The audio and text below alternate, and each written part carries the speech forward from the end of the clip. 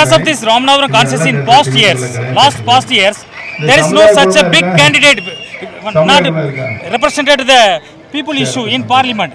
Because this is the very first time the one of the old ex-chief minister of Tamilnadu contesting directly in this constituency. So this time the people thinks the undergoing so many problems will be give a solution by only him because of OPS. Last time, the last MP, Mr. Nawaz Ghani already represented from this constituency, but people think he is doing nothing in that parliament. He is a businessman. What is your occupation? My occupation, I am a farmer and also a researcher. So what are the issues which are here currently in Ramanathapuram? There is a big problem is water irrigation. It is a very dry land. It is a very near seashore land. There is two mainly for people are lived. Only are farmers and fishermen. Only the irrigation working during only the rain. Yes.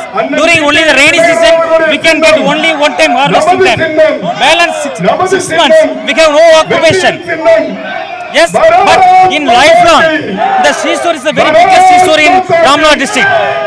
So many communities, all big families, they doing as a job as a fisherman. Not only the fisher community, every community make us a fishing is a job.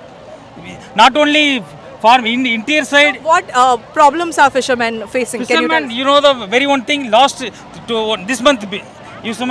month, our Prime Minister indicates the mainland of Rameshwaram, the one of the island name is Kachadivu. It will be forcibly given to that nearest country Sri Lankan by the Prime Minister Indira Gandhi. This is the one of the biggest issue. That period time 1974 is not create a big issue because that time the all fishermen have only the country boats, means like like Kattumaram, like the very normal boats. But because of advanced technology, everybody have a launch, the steamboats.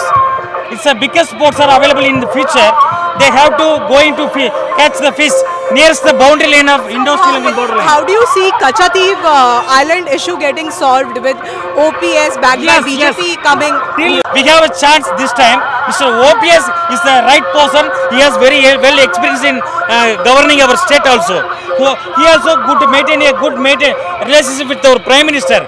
So this is the only way, only one time our OPS will get the MP and become any one ministry.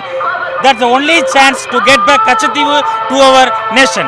I think we have a hope about OPS and the Prime Minister also.